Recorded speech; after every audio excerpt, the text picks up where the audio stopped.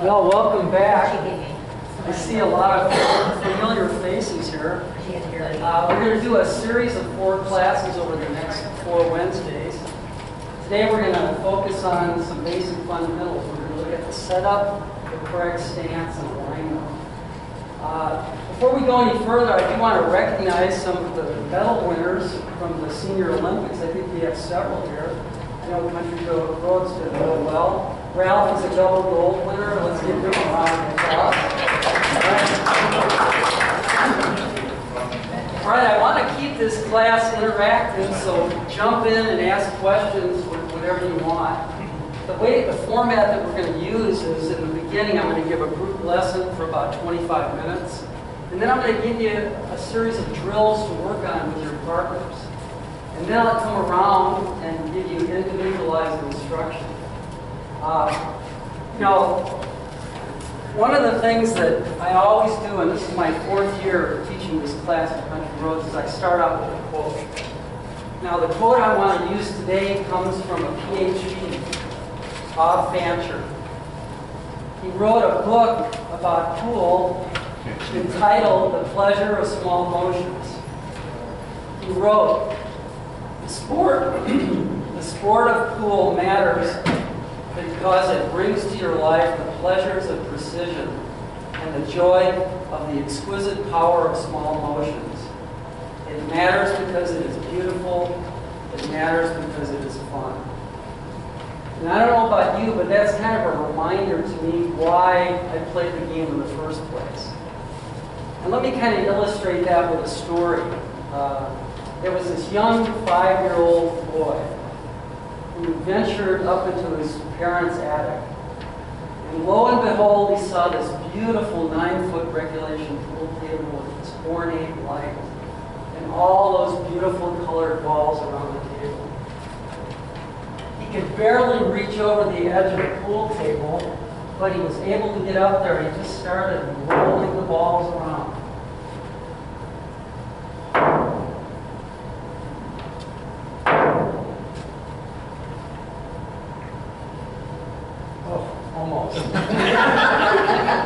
Anyway, he was hooked. He was addicted. He was in love with this fascinating game. Fast forward 60 years later, I'm still in love with this game. In fact, oftentimes I've been teaching pool for a long time. I'm often asked by people, well, what's the secret of pool? And to me, one of the most important secrets of being a good pool player is simply maintaining that childlike fascination for the game. So you continue to learn and keep an open mind. In fact, Terry has a Mosierism that he uses that says basically the same thing, but I'll let he'll tell you about that. What is that one? Well, the one that says if you're not going forward, you're going backwards. Yeah, there's no such thing as the status quo. That's right, exactly. That's a good one. If you aren't improving, there's only one other way to go from here. Absolutely, and he's right. Now think about why people get burnout or lose interest in pool. The main reason is usually that they only care about winning or how they perform in front of their peers. There's a lot of reasons to play. A lot of the people that get burned out have lost that pleasure of small motions. So today, what I'd like to invite you to do is to approach the game just like that 5-year-old child that ventured up into his attic. Now, I'd like to do introductions today, but let's do it a little different. Tell me your name, where you're from, but instead of what you want to learn, tell me why you play the game. So we'll start with Howard and go around. Okay, I'd like to play the game because I just like to play the game. All right. That's And I'm Howard Smith from Vancouver, Washington. Oh, welcome. Okay. Great, thanks. I'm Linda Hapner. I'm from Penticton, British Columbia. And I play the game strictly for relaxation. I love it. Oh, great. All right, sounds good. My name is Louise Redding, and I was from Portland. I now live in Yuma. And I picked up the game about 2 years ago because I wanted to be able to go anywhere and fit in. Beautiful. Great really sociable game you have? 30 miles from Hood River, Oregon, and I've been playing around with this since the 70s in a bar, and little old men there gave me their lessons, and I took some from Pete, and I love it because you can play it any kind of weather. Absolutely. Thanks, Doug. Hi, I'm George Haskins. I'm from Puyallup, Washington, and I think I like the camaraderie and the competition. Okay, sounds good. I'm Ralph Johnson, Northern Michigan. And I just want to beat these guys. All right, now we're getting down to it. Where's my competition? By the way, Ralph and Betty, I think in 8th grade, I'm not sure grade number, but they've attended all 4 years of this class. They deserve some kind of medal or some recognition for that. They got enough seniors. Okay.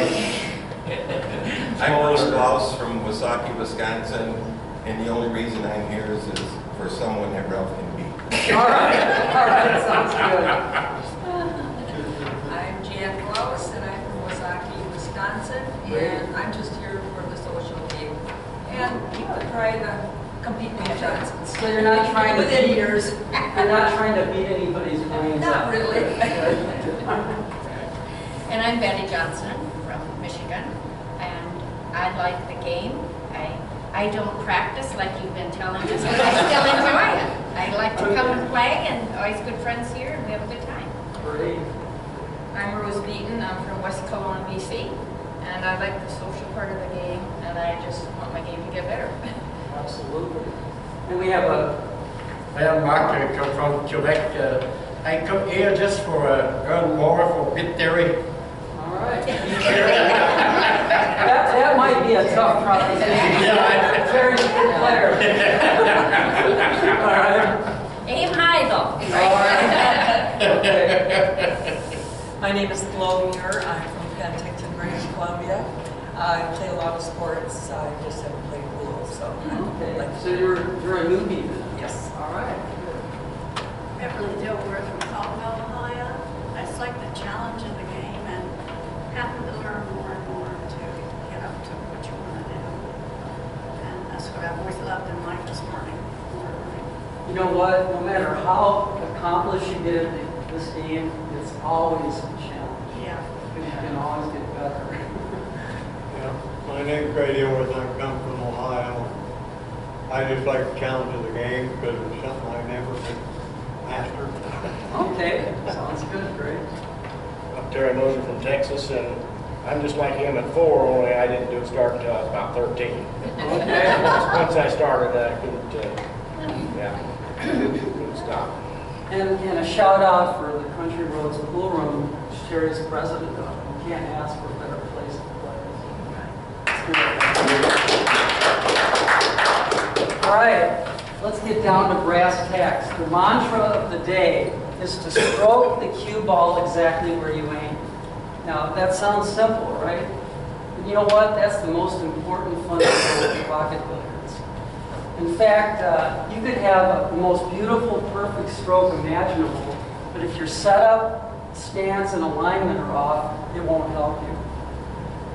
I'm going to give you 4 drills to work on with partners in just a few minutes to practice your setup and correct alignment and stance. But first of all, I want to point out the one main thing that you have to do on every shot. You must locate the aim point and you must have a target line. All right? Now you'll notice I have some training aids on the table. You'll see this coffee stirrer down here. Well, I've spared no expense. Everybody gets a free one to take home. Right? Now, one thing I want to explain that's real important is the center of the pocket that you aim at is always the middle between the jaws. Some people confuse by aiming back here in the pocket. But I'll explain this more as we go through it. The other training aid here is a little piece of tape. And you'll notice if I draw a line from that red line through the spot, it goes all the way back to the tape back here. All right, now the setup. And you can follow along in your handout if you like. The first thing you got to do on shots is breathe and relax. You know, you can't play pool with tense, rigid muscles in your neck and shoulders. Pool is not a tension sport, it's a relaxed sport. In fact, the pool stroke, you can almost feel the cue stick because your grip is so gentle, actually almost slides through your hand when you're doing it properly. So breathe and relax. The next thing is you want to visualize the shot. In other words, the aim, the speed, and the position. Okay, the first drill I'm going to give you, you're not even going to shoot the ball. You're just going to practice taking your stance. Now I'll go ahead and use one of these fancy cue balls here. This is called an elephant ball. You can buy these online. I'll even aim the strike right at the red line.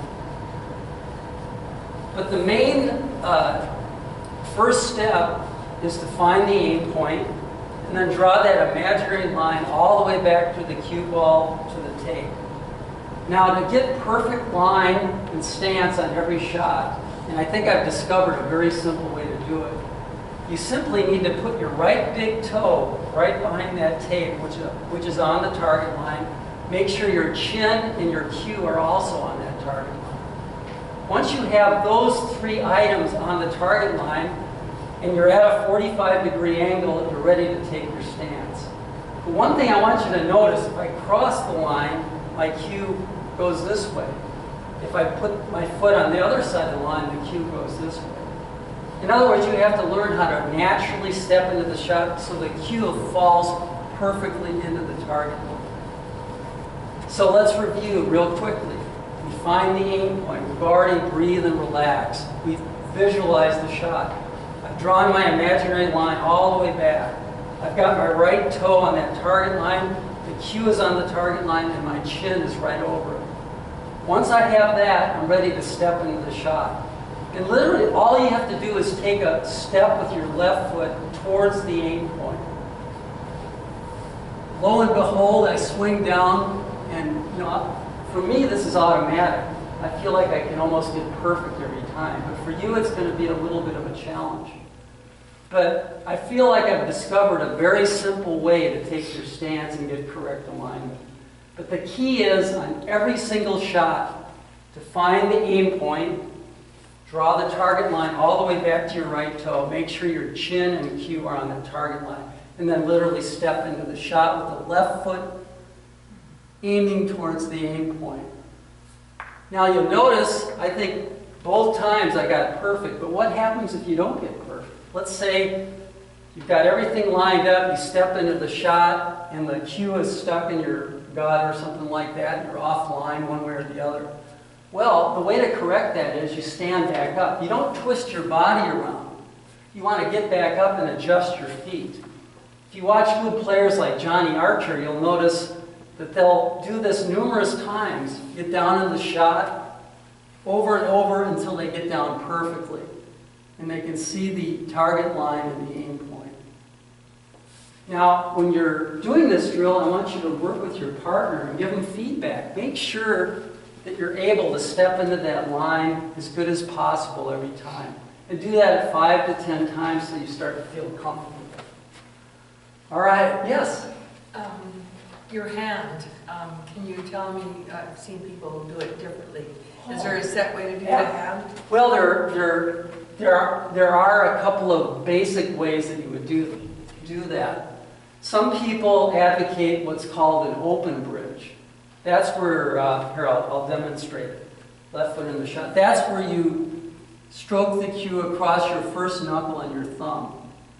A lot of people believe this is a superior method because you can see the cue ball better. But in the United States, for some reason, most people use what's called the closed bridge. That's where they swing the finger and loop it over the top of the shaft like that. And that particular bridge is also very effective, but it does tend to obstruct your view slightly of the shot you're shooting. Now, for different types of shots, I'll use different bridges. For example, if I'm drawing the cue ball, I use a closed bridge because I want to make sure the cue doesn't pop in the air, that kind of thing. But very good question, thanks. And when I come around to give individualized instruction, we can work on your bridge, okay? All right. The next drill, drill number 2, we're actually going to shoot the ball. So we're going to take some warm-up strokes. So we do the same thing, breathe and relax. Visualize the whole shot. See the aim point, draw that imaginary line all the way back. Chin, cue, right toe, all on that target line.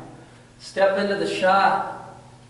Perfect. Take your nice warm-up strokes, which are your rehearsal for the actual shot. When everything is perfect, draw the cue slowly back and simply release the cue. And you'll notice the cue ball hit the red line on the coffee stir, which is what you're looking for. And it'll give you immediate feedback. And again, work with your partners to make sure you got that down. Now, I know this looks like a simple drill, but if you can establish a point where you can take a perfect stance every time, the game becomes a lot simpler. I mean, if you have a perfect stance and alignment off your setup, then literally all you got to do is throw the cue at the ball and you're going to hit it where you're aiming. Because, believe it or not, the feet are probably one of the most important things. When you're getting down in the shot and you're offline, it's usually because your feet are misaligned. And again, if the right toe crosses the line, go to the left. If it's on this side, it goes to the right. All right, drill number 3, we're going to actually throw a wrench into the workings here. This is a drill that was made famous by the Moscone Cup captain of the United States, Mark Wilson, who's also an accomplished player. But we're going to shoot the cue ball into the pocket, but we're going to put 2 interfering balls in the way. What we're trying to establish here is to make sure the cue stick is following straight through the shot. In other words, on every shot when you're practicing these drills, you want to get feedback. In other words, does the cue tip come in the air? Does it hit the 11 ball? Does it end up on the left side? In other words, you want to establish a stroke where you're going straight through on every shot, which is important. But again, a warning, you don't want to guide the cue or steer it. You want a natural release through the cue ball. We call that accelerating through the cue. That's why we keep such a nice loose grip on the cue. Okay? We go through the procedure again. Okay, aim point, target line, all the way back to the toe, chin, cue, all in perfect alignment. Step into the shot. Perfect. Take my warm-up strokes. And again, get feedback. Did the cue go right? Did it go left? Did it come up in the air? And work with your partner on that shot and give each other feedback. Okay, any questions on the stance and setup and alignment? Pretty basic, and I tried, and I think that we finally figured out a simple way to do that. Because if you get your right toe, the cue, and the chin on the line, you're going to be darn close when you get into the shot. The only thing that'll mess that up is if your eye dominance is different. And I'm not going to get into that now. I'll get into that individually with you when I come around, okay? That's a little too complicated. All right, the next shot I want to show is we're going to learn how to actually aim a straight-in shot compared to a cut shot. This is drill number 4, and this is a great opportunity to practice our setup and stance. And you'll notice every table has these reinforcers down that you can use. Also has the tape and the coffee stirrers and everything. But I didn't mention this. On every shot, you watch players on ESPN, you got to chalk the cue, all right? And there is a correct way to chalk and a poor way to chalk. Generally, you only miscue on the outer edges of the cue. So you want to hold your chalk at about a 45-degree angle. And really, all you need to do is chalk the outside portion, the perimeter of the cue. You do not miscue from the middle. But a lot of people want to grind it into the top, and that kind of defeats the purpose. Just gently at a 45-degree angle so you cover the edges. Okay? All right, on the straight end shot, I'm just going to hit a stop shot here to demonstrate. But again, we're going to use our setup and stance techniques. First thing we do is find where the center of the pocket is. We draw a line from there to the contact point where we hit the 11 ball. And the aim point on every shot that you shoot is always a half ball from the contact point, no matter where the cue ball is. Now, on a straight end shot, the contact point and the aim point are exactly the same. Okay? There's no difference. So let's just go through our routine and do a really simple stop shot.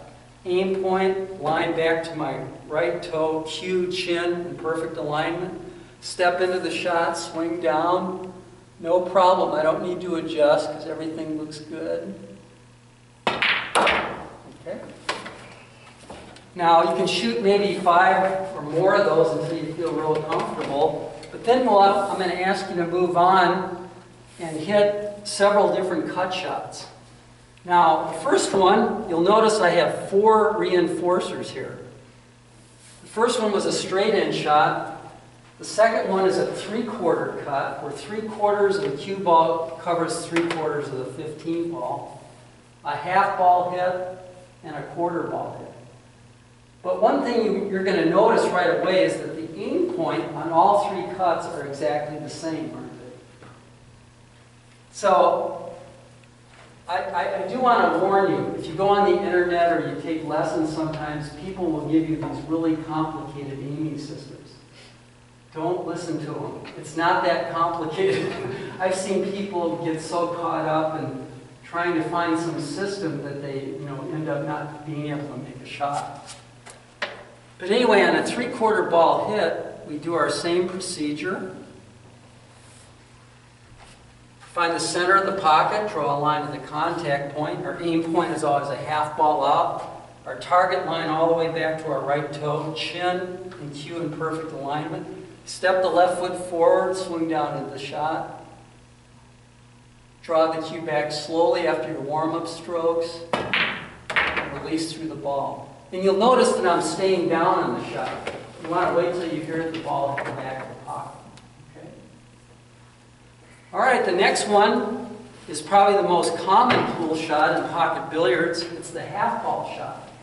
And literally, when you line this up, you'll notice that the half of the ball covers half of the object ball. And again, we do it exactly the same way. Got our aim point, draw that target line back, cue, chin, and toe on that line. Step into the shot, swing down, take your warm-up strokes. And by the way, the warm-up strokes are really important because that's your rehearsal for the actual shot. If you feel awkward or misaligned at that point, you want to stand back up and start over by adjusting your feet. Okay. Swing down.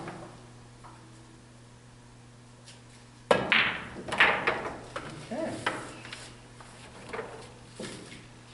And when you're working with your partner on these shots, help them out. If they look like they're misaligned or something, give them feedback. And also, after the shot, always notice where the cue stick goes. Does it remain relaxed on the table? Does it pop up in the air? Those are all important feedback to get you lined up correctly. Now, a quarter ball hit, again, this is a little tougher shot, but you aim it exactly the same way. A half ball from the contact point, aim point, target line all the way back. Right toe, cue, and right toe in perfect alignment. Step forward, swing down.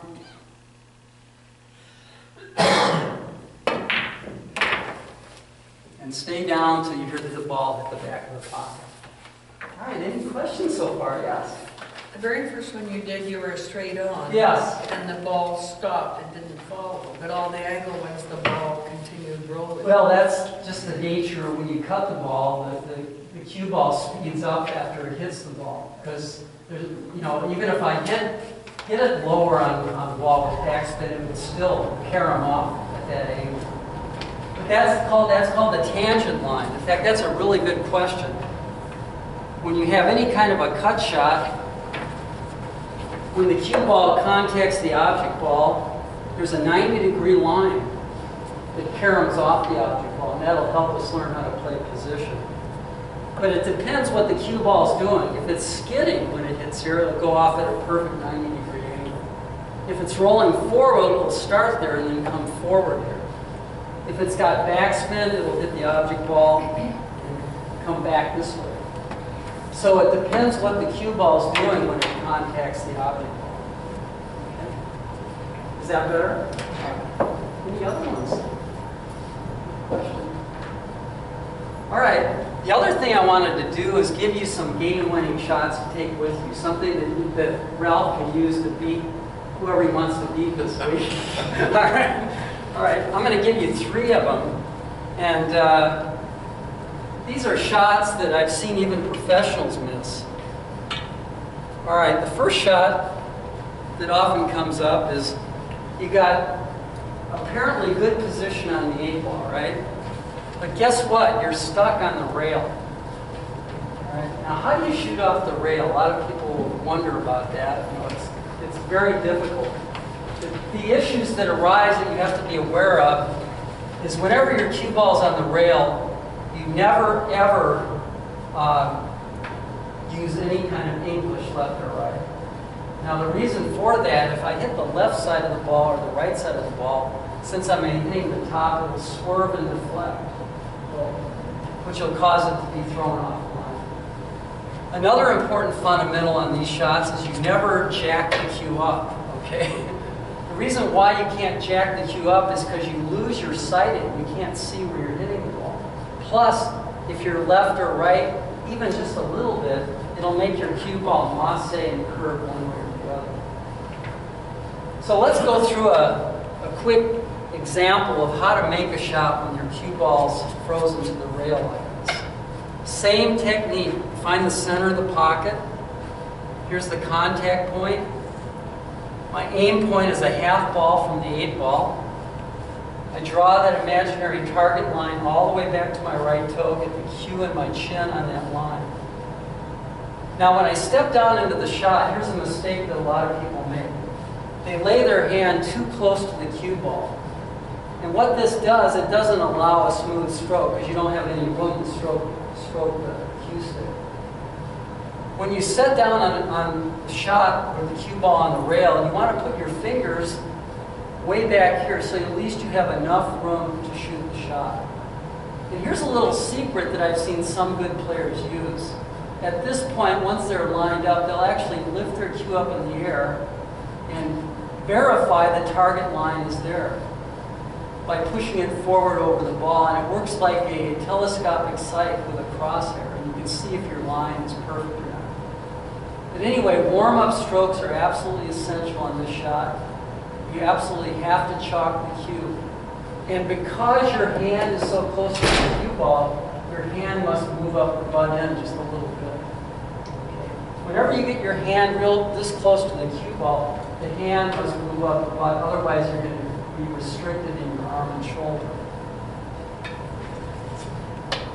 Okay, let's go through it. Aim point. So, chin, cue. Swing down in the shot. Make some nice warm-up strokes.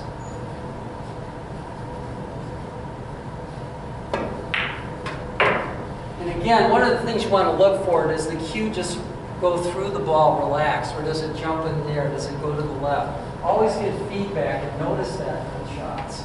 Okay. Now the next game-winning shot. Let me use the 8-ball.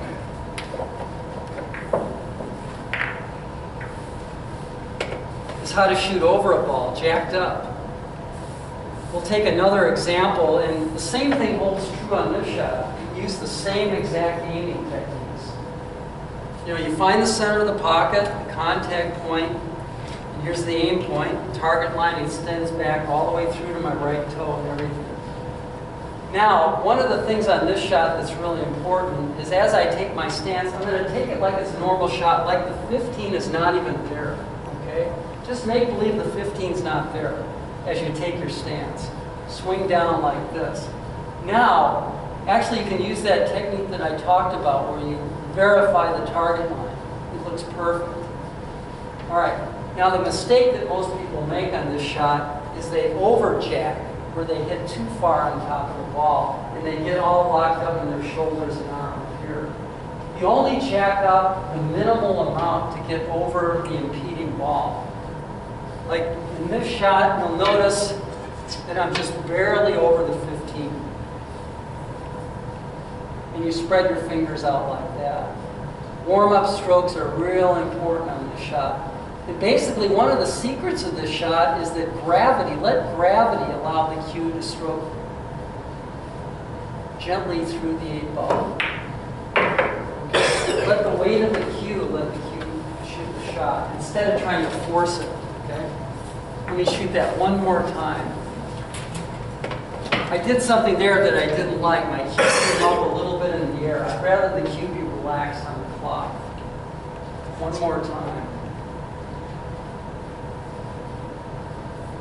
Just barely enough to get over the 15 ball. Take your nice warm-up strokes. And let the weight of the cue take it right through. And stay down until you hear the ball hit the back of the ball. Okay. Now those shots come up all the time in 8-ball, so you really got to master those. The other shot that I want to show you too that can win you a lot of games, and I can't tell you the number of times I've seen people below this shot. Real common shot in 8-ball, and I know a lot of you play a lot of 8-ball. But you know, we see a hanging ball in the pocket, and if we make that shot and get position on the 8, we win the game. Now, a lot of people might come up with some fancy English to get position, but really it's a pretty straightforward shot, isn't it? All you have to do is cut the 14 thin enough so that it comes approximately to the second diamond over here. But the mistake that most people make on this shot is they hit it too thick. In fact, if you hit this with a quarter ball hit, kind of like we were demonstrating earlier, the cue ball goes right into the side pocket every time, or close to it. Let me see if I can scratch on purpose. Quarter ball hit. I went a little longer.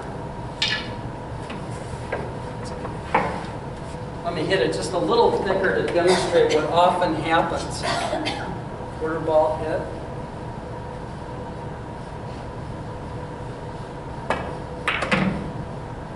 Well, that's pretty close. But the key to this shot, and you can really pull it off every time, is hit a little bit less than a quarter ball hit, which will take the cue ball into diamond number 2. So let's do it the correct way. So that's about a quarter ball hit there, so I'm just going to hit it a little bit thinner so my cue ball comes to that point.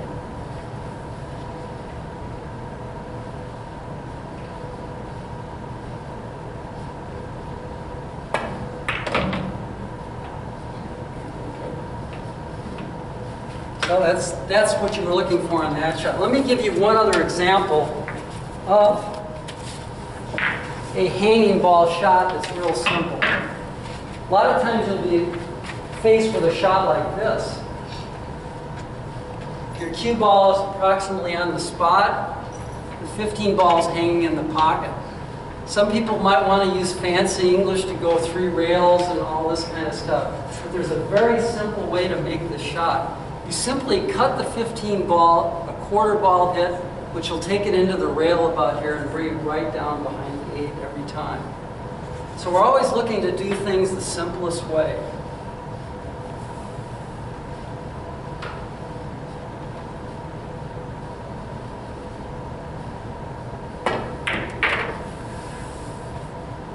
And again, a couple of the issues that come up, people will often try to bring it straight down here and end up scratching and so forth. But you notice the way I played it, there was no possibility of scratching, and just a moderate speed shot takes you down to the perfect position.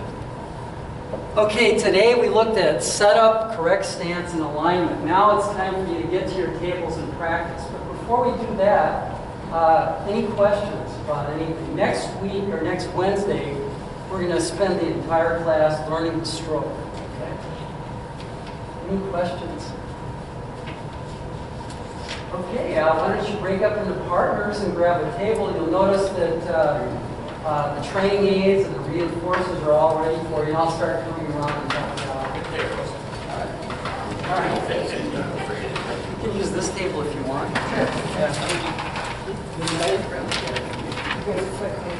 It doesn't matter.